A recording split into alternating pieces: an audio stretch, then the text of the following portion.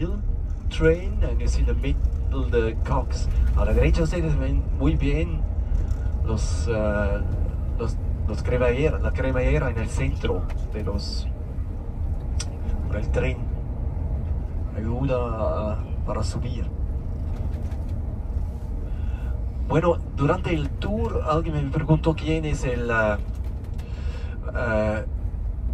presidente de Suiza. Es bastante difícil porque no tenemos realmente un presidente, tenemos 7 consejeros federales. Y cada año hay otro de esos 7 es el presidente.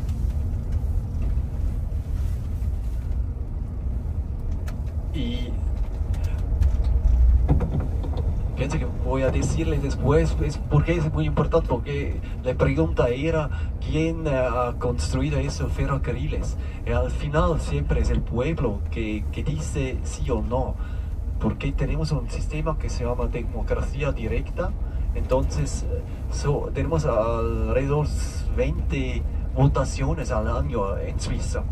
Y cuando hay, por ejemplo, cuando ustedes quieren cerveza gratuito el viernes, por ejemplo, buena idea, ¿no? Ustedes tienen que colectar firmas de 100.000 ciudadanos. Entonces es obligatorio que el gobierno tiene que preguntar a la gente que quieren cerveza gratuito el viernes, sí o no. Entonces sería una votación. Tenemos 20 votaciones al año con eso.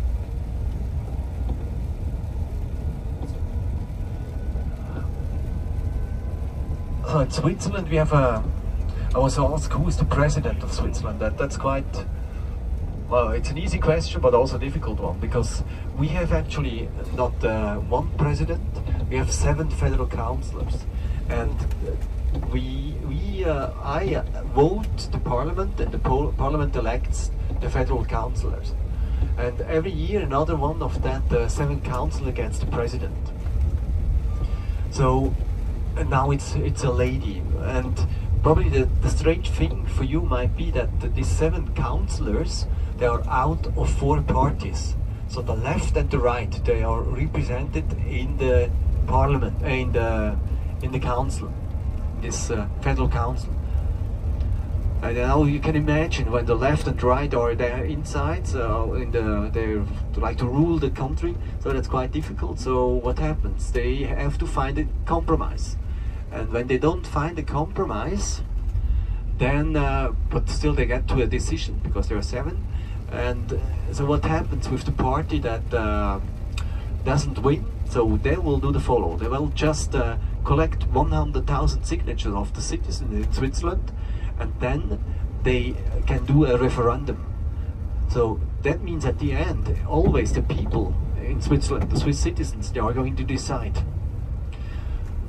Also, when you have the idea, just to say it in Spanish, so free beer, most of you like beer probably, and what you could do now, you could collect Swiss citizen, 100,000 signatures of the citizen, and saying, do you like to have free beer on Friday? So then, mandatory, the government must ask the people in a votation, do you like to have free beer on Friday? Yes or no? You just can vote yes or no. And that's that system we call direct democracy. So at the end, always the people are going to decide.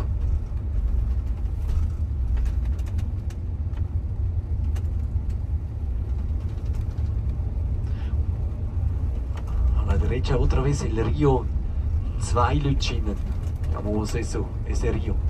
Right side the river Zweilütschinen. Quite a lot of water now.